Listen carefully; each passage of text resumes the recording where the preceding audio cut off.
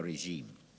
Having determined this, the committee should also lend its support to the people of South Africa in the negotiation process.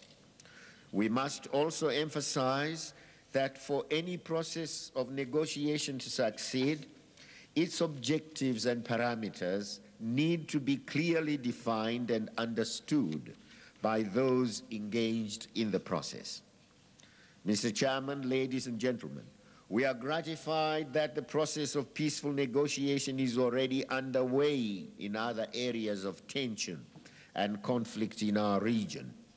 In Angola and in Mozambique, some positive signs of reconciliation and peace are showing, albeit under very difficult and delicate conditions. These developments will need more support and encouragement, not only from the OAU, but also from all peace-loving people around the world.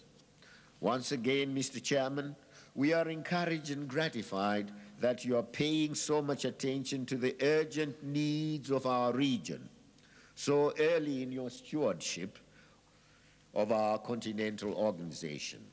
Mr. Chairman and Your Excellencies, allow me to say once again how honored we are that this meeting of the ad hoc committee is taking place in our capital. It is our great wish that its important deliberations result in bringing the hour of liberation for the oppressed in Namibia and South Africa closer, and that they facilitate the development of genuine peace in our region. Mr. Chairman, once again, may I thank you for having considered our city and our country a host to this very important meeting. I thank you.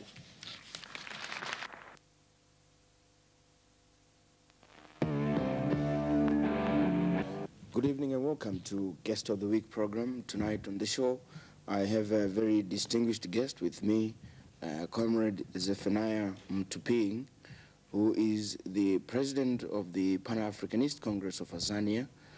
He is also the founder member of this organization fighting for the liberation of South Africa. Good evening and welcome to our program, Comrade Mothopeng. Good evening, comrade. And welcome to Zimbabwe. Thank you. Comrade Mothopeng, you are the founder member of the Pan-Africanist Congress. Correct. Having broken away from the ANC Youth League, which you were together with Nelson Mandela. Can you give us a brief background as to why you broke away from the ANC Youth League and founded the Pan-Africanist Congress? Well, in fact, the word breakaway is a misnomer because we are the custodian, that is PAC, of the program of 1948. You see, program of action of 1948.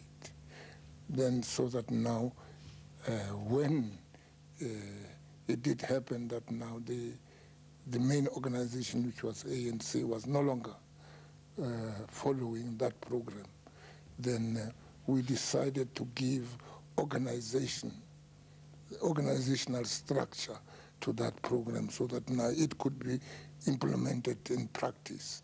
Therefore, we did not break away from ANC, but we are the rightful people who are continuing with the policy of ANC, which was enunciated in Bloemfontein in 1948. Yeah. In a sense, you are saying actually the ANC broke away from the program and continued to be called ANC, and you people then had to name yourself in another manner different from the ANC, which had gone out of the program that you had arranged. I say they deviated from it. Yes. So what happened then when you continued now as PAC? No, well, when we broke away, we realized that we're faced with a big task, and therefore we had the duty of organizing the masses behind us. And we immediately set out to achieve that objective. And then we organize branches and sort of regions. In fact, there were branches all over the country. And then we were prepared for a conference which was now going to launch the organization. Fortunately for us, the majority of the Youth League, especially, in fact, I can say the majority of the Youth League was on our side. And then I think that is why we had such resounding success in amassing the following behind us. So that now the Youth League, members of the Youth League were actually food men. That is where the people were actually doing the organization. So that now once we struck out on our own, then the people now who were following the Africanist idea, and then automatically found a home in our new structure. Yes. Now, I would want to know the 1948 program, which you are saying the ANC deviated from. Well, you were all ANC then. Did it include the notion of the armed struggle? Well, at the time, it did not, specifically state, but mainly at that time, people believed in passive resistance. We remember it was just immediately after India had obtained its liberation through passive methods. And so that now, all over, that is now freedom-loving people thought that it was possible to achieve freedom through passive resistance. So it did not embody the armed struggle at all. Now, when you founded the Pan-Africanist, did you then bring in this idea of armed struggle, or it was later decided at a later stage? No, we did not have any idea. We did not have the armed struggle in our mind at all. And in fact, our president was doubting it at all. Because our late president Mangaliso Sobuge was against, any form of violence, and so that it would not tolerate armed struggle. Now that came out later when it was shown that it was impossible in Azania to conduct a struggle, and that is a passive struggle, because you'll remember later on how the government responded to our first action. Now, after founding the PAC, I know you were put in and out of jail several times. Yes. Tell us the highlights of that period that led you to be in and out of jail. Yes. Well, I've been always what we might call today an activist, and then in fact I was in the forefront of the organization in Azania. You see, our policy in the PAC is that leaders must be in front. You can't call upon people to embark on any action which you yourself cannot carry out. In other words, leading by example. No, by actually being there, yes, by being exactly on the scene of where action takes place. Now, in 1960, then we all launched our first campaign, which resulted with the massacre at Sharpeville, you remember. And then it is that campaign now which brought about many changes in the policy of PAC. Firstly, we realize that now you cannot, as I said, have passive resistance in Azania because the government always responds violently. Secondly, that campaign, its work was to remove fear from our people, that is fear for prison, and which we achieved. And the response of the government also brought sidelines because they banned the PAC, and they also passed the state of emergency, so that now for the first time people were arrested and kept in prison without trial. Yes. So we can say you were one of the main architects of the Sharpeville. Yes, I was. You were in the forefront. I was actively forefront. In fact, I organized in many fronts, and then I also organized. I was among the people who also organized in Sharpeville itself. Yes, yes. So, yeah. Right. From Sharpeville, many events took place, Yeah. Which saw you in and out of jail Yes. again and so on. No. Yes. Now, you're correct. Now, after we decided now to embark on armed struggle, which was about 1962, or you see, then we embarked, in fact it was about 61 or so, and then we embarked on to achieve that program. And then we amassed a biggest guerrilla army in the country, which was known as POCO. Now, that guerrilla army, fortunately for me, was just started just before I came out. And then when I came out, then I was the main man who was in charge of it. So that now we organized, the army, the POCO army, and then, well, of course, its actions and escapades are well known. Yes, it is the one which showed that now it was the government, after all, was vulnerable. Yes. Comrade Mothopeng. And then I was arrested as a result of that in 1963. And then, so I was now among the first now to experience detention without trials. And then they were called during those days 90 days. So I'm among the first people who went the 90 days in 1964. Yes, then I was in Pretoria where I was tortured. Yes. Okay, Comrade Mothopeng, at that point we will take a very short break. Yes. Stay with us for the second part of Guest of the Week, where I'm speaking with Comrade Zephania Mothopeng, President of the Pan-Africanist Congress of Azania.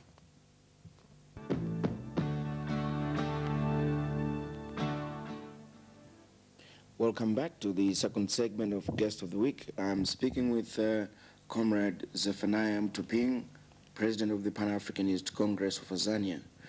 Comrade Mothopeng, there is again another milestone within the struggle in South Africa. Here I'm talking about the Soweto uprising of June 1976. You were again out of prison and you led the Sharpeville situation, and I'm meant to understand you also within the Soweto uprising. Tell us about that. Yes. Well, when I came out from prison in 67, I think, and then 68, I was sent to exile to Koko, and then 68, I was sent home. Or at the end of 1967, I was sent home. And then, in the early 70s, right about 70s or so, some students would be expelled from Fort Hare, and actually they came to me to discuss their plight. And then we made arrangements of how to counter that with them. And then later on in the 70s, early 70s, I'm not sure whether it was 71 to 72, a meeting was held in Orlando where it was agreed that now they should form an organization which was called now representing the outlook of black consciousness. And then, well, I remember the then president, the first president of that organization, who used to frequent my home. And in fact, even before he went then to that, the occupied position, that position, he was always at my home. So now, the Black Consciousness movement had many students who were Africanists or who were members of Pan-Africanist Congress connected with it, because it was felt that now an organization which could operate above board had to be founded. So that now that is how the Black Consciousness movement was started. Yes, so it took off on that. And then from then I was associated with them closely. We addressed very, very many meetings, including the one which took place in Durban, which resulted in the big arrest of the members of that organization, especially many of their leadership. This is where you went into jail? They went to jail. I didn't go to jail for that, you see. But I addressed that meeting, and then afterwards they decided, you see, to take action, to celebrate the freedom of Mozambique. Then it was during that action when they were arrested. How did you get arrested yourself after? Well, it was a different matter now. Well, I was arrested now after the actual Soweto uprising of the students. Now, I addressed meetings in many areas, and I was connected closely with students, for instance, areas like Karisho, and we organized students over a very wide area in Azania. And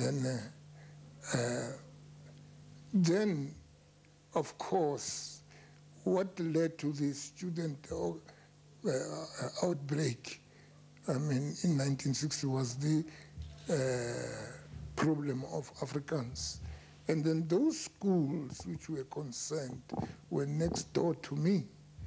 You see, those schools, I know the principal of the school where it was mainly concerned was my student at Orlando High. And the students there, I knew some of them there, and then we also had great influence amongst them, And then after June 76, the Soweto uprising, you went into jail, and that was the last spell, or the last period that you were in jail up to last year when you were released. This period, you served together with Nelson Mandela at Robben Island, is that so? Yes. Now, I'm sure you were discussing about these matters, your differences as ANC, PAC. You never got to agree? Well, we did discuss together. But you see, we were politicians now. We did not compare the merits and demerits of any organization, because we realized that would not be conducive to healthy discussions. But we discussed any topic together. And we lived in a very most amicable way together. And then what is striking is that now we used to hold celebrations together. If we had an important occasion like Sharpeville, we would hold it together. And also when they celebrated some of their important events, they would invite us. If we lost our members or our cadres, then we would invite all the groups to come now to remember those people who lost their life in there. So that now we're working together and so far as that was concerned. That is now, well, even we discuss even sometimes deep questions, but all the time they were friendly. Although that now, well, we realize that now you cannot convert anybody there because each one of them had his own ideas, you see. Yes. So in a way you were informed of what was happening outside? Well, later on, of course, yes. When I got there in Robben Island, it was very difficult to get newspapers. We used to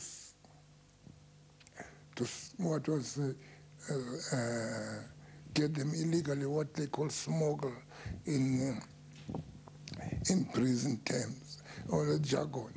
And then we used to buy some of them, giving tobacco to some prisoners which were working at Monas, that is now the police headquarters. Then we would get them. But by the time now I was about to be transferred from Robben Island, we were allowed to buy newspapers officially. And then we obtained almost every newspaper because we were so many, and people now ordered the newspapers at their various localities or homes. And so that now when they all arrived there, then we had a great deal. I mean, we had an assortment of good collection of newspapers. And so that now I think we're among the most informed people. Now, you were released last year. Yeah. December last year, is it? No, November. November last year. Yes. What would you say led to your release from jail? What happened with these South African authorities to release you from jail? Well, I don't know, because, well, it's only Botha who can answer that question. But now, what I know is that they just released me with no conditions attached. Even the condition of being asked to abandon, violence was abandoned. So I don't know. Well, officially they merely said they were releasing me on humanitarian grounds because I was not well.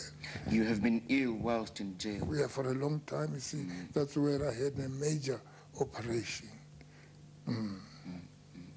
Yeah. Now, from there on, from the time that you were released, I believe you've been trying to acquaint yourself with developments, political developments. Certainly.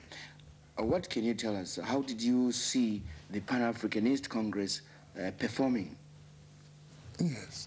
Well, when I came out, I had very little knowledge of what was happening, except what we had screened from the local newspapers. And unfortunately, local newspapers used to report very scantily about the Pan-Africanist Congress. Now, it was not until I came out from prison, and I was struck by the number of people who came to welcome me. You had to be there to believe it, because I had crowds and crowds of people coming to welcome me, and that continuing for days and days, it's even months. And then at times I had to run away from home to try and hide myself. Now,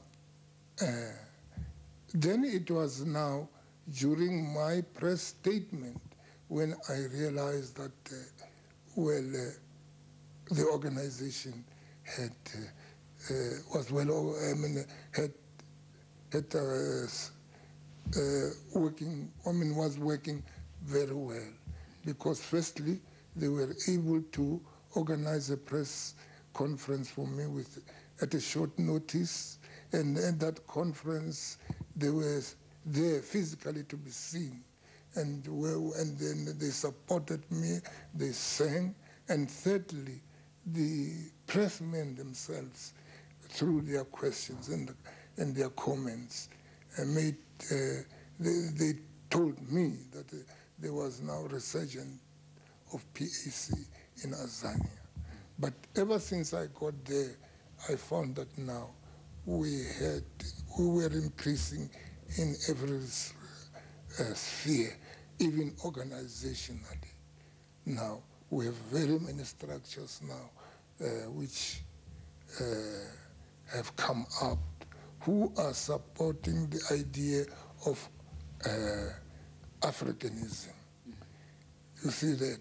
Now those, because of course they cannot support PAC, it's a banned organization. So now they are really embracing an ideology of Africanism or even Pan-Africanism as an ideology. Mm-hmm. But now that you have out of prison, are you facing any kind of restrictions at all? No, not at all. I was released unconditionally. Mm-hmm. Yes, up to now I'm a free man. I could go anywhere I went. Comrade Mothopeng will take another short break. Yes. Stay with us again for the third and final segment of Gifts of the Week.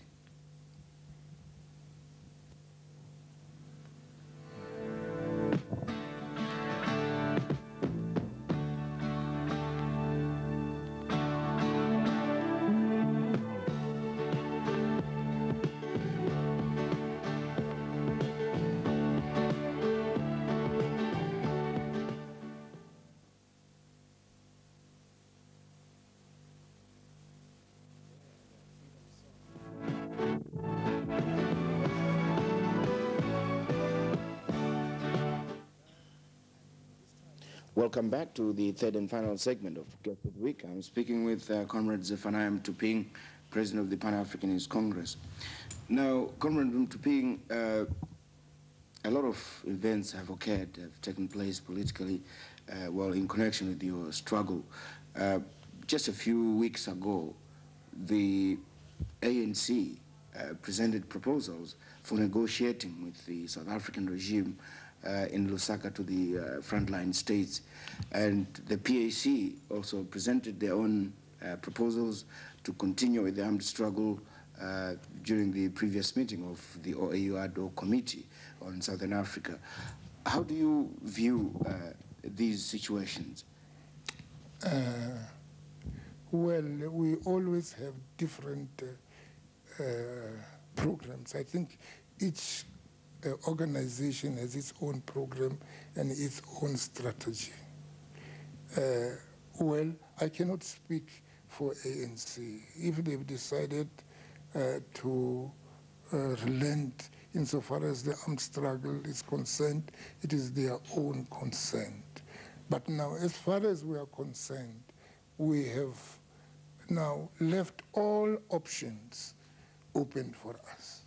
We are going to use strategies which will be suitable from time to time to meet a particular situation in the course of the liberation movement. Mm-hmm. Now, as I say now, we have not bound ourselves to anything, and we shall continue as it was before. You see, I mean, we're not just, well, armed struggle is one part of the whole total struggle. That is why now I say we have left all options open to us. You are saying, or do you view the ANC action by presenting these proposals for negotiating as relenting on the part of this organization to the armed struggle? Well, I don't know that, but I'm saying if they're going to negotiate, well, it is their own affair. But now I'll state our own position. Our own position is that you cannot negotiate between masters and slaves. And at present, the conditions are not appropriate for negotiation because the colonial regime, that is the settler regime, is still having all options. And it is the ones which still dictates even the terms of negotiations. Now, And I must repeat it here and emphasize it. Our conditions of negotiation is that now we are only going to negotiate on the question of the restoration of our land in Tanzania to the rightful owners who are the indigenous people, the Africans. You see that? You, as the PAC, presented these proposals for continuation of the armed struggle to the ad hoc committee on Southern Africa. How did these heads of state respond to these proposals, which were in complete difference with the previous proposals by the ANC? No, we did not now advocate that they should continue with the armed struggle. We said they must continue to treat us as they treated every country along the way, I mean, until they received their liberation, which automatically armed struggle was part of that. But we did not utter the words that now the OAU must continue the armed struggle, but we said, do as you did in every country so far which is liberated. Tanzania is not an exception. Do you understand? Yes. So now it will be up to the OAU as to what they are going to do in the liberation of Tanzania. But the liberation of Tanzania mainly rests squarely on the people of Tanzania. Those are the ones which will decide how to conduct their struggle. Yes. Well, of course, collaborating with OAU. Looking at the events taking place in South Africa right now, there is the new acting president, so to speak, de Klerk. How do you view him as the new leader of the Nationalist Party in South Africa? Well, de Klerk is not different from any other nationalist leader. He is a nationalist leader. He believes in apartheid. And so far as I'm concerned, there is nothing that de Klerk has said, which warrants this excitement about him to bring about change. De Klerk is just as incapable to bring change as Foster, who said, give me 6 months, and he died without delivering me.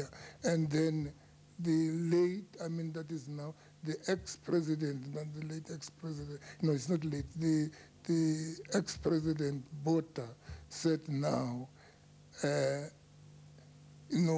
we must reform or we will be destroyed. I'm just putting it in my own words, you see, and I'm not quoting the exact word. But he said now, we either reform or perish. And then all, of course, you know what happened, although he nearly died, but he brought very little change, if there is any. De Klerk has just said now, ask for now a longer period than Botha. He has asked for 5 years to bring about change. I suppose the people of Tanzania must have patience now for the next 5 years, waiting for the oppressor to decide what to do with them. But now I say here and now, the decision is among our people, the Africans, and they are going to continue with their program, irrespective of de Klerk or any other oppressor, irrespective of the great powers, which I realize that they want now to interfere in our country. In Tanzania, we are not going to allow our hands to be twisted. In our Tanzania, we are going to conduct our struggle the way we feel is fit, and we are going to win. And I say so from experience, because all the actions that we have taken are the only ones which have changed the course of Tanzania. And even in future, it will be the people of Tanzania which will change that course. And now, this time, they will obtain their victory. Now, de Klerk has so far seen about 4 African heads of state. This means nothing again to you. From what you're saying to me, there's nothing that is going to come out of that. Well, it doesn't matter whom he sees. Now let us say, no outsider can influence the freedom of Azania except OAU, which is now, because that is the program of OAU, which was now decided in 1963 that the whole of Africa must be freed, but piecemeal. That is one, each country one by one. Now they've reached Azania. But people, the deciding factor are the people of Azania. You can see anybody, whether he sees some of the leaders of the African states, whether he sees Margaret Thatcher, or for that matter, Gorbachev. It means nothing to us. As far as we're concerned, we are the people to conduct the struggle. And we are not tied by anybody. Please let the world and the great powers understand now that this is the turn of Azania to be free. And the Azanian people are just as gallant and courageous as any in the whole world.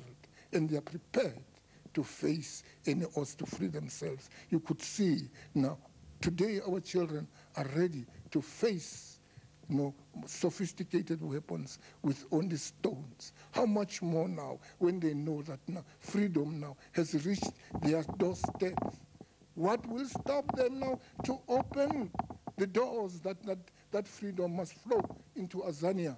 It is the people of Azania, not anybody else, who are going to bring our people.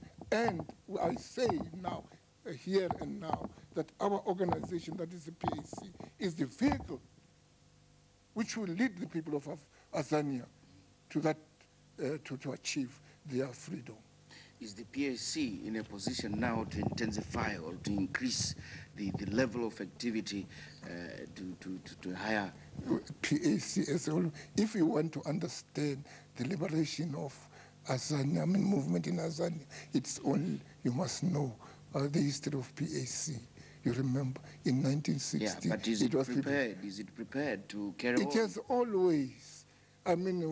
From its inception, PAC was there to free Azania, and it has not deviated to its promise, and it is not by just word, but by deed, to see that the people of Azania are free.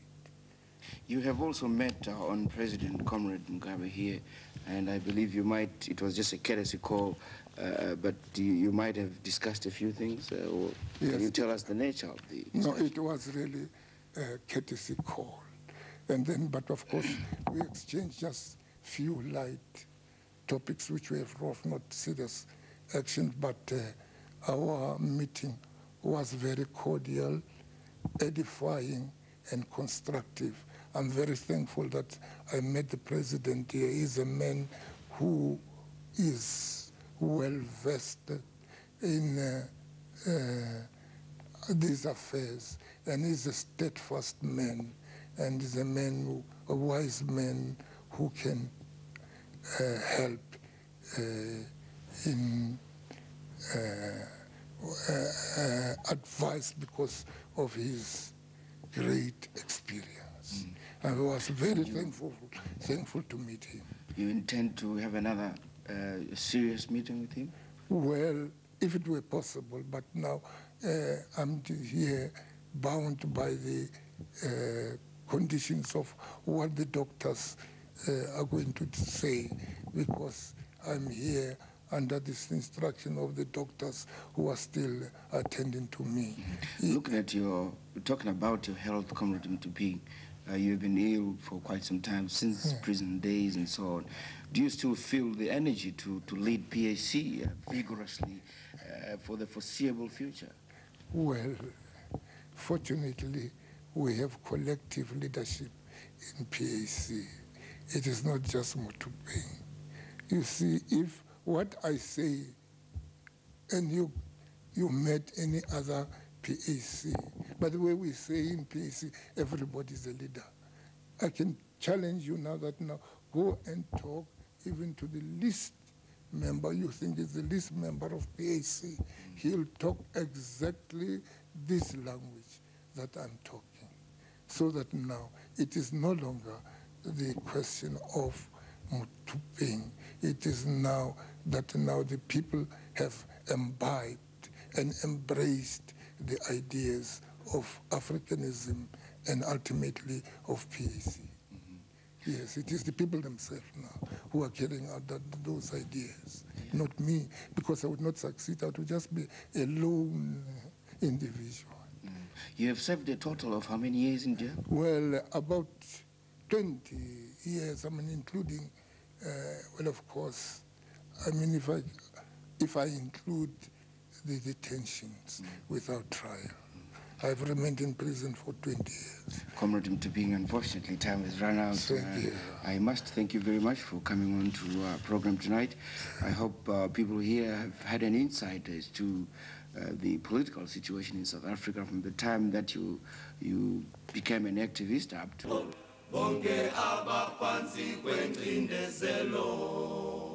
Iyisibanise tumakawe ase azania ukufa kwenu akusoze kulibale ukufa kwenu kuyakukanyisa indlela yabo bonke abaphansi kwengcindezelo siyakuzibuza isibamu senuqosi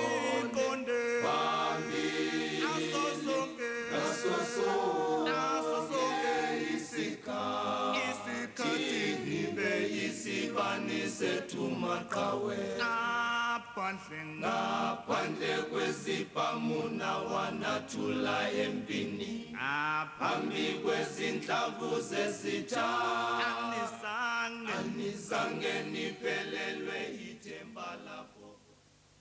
On the second week of August, starting from Monday the 8th till the 12th on Friday, will go down as one of the most memorable days, never to be forgotten, in the unfolding history of struggle for the total liberation of occupied Azania. The convener, who is the president of the Association of Women's Clubs,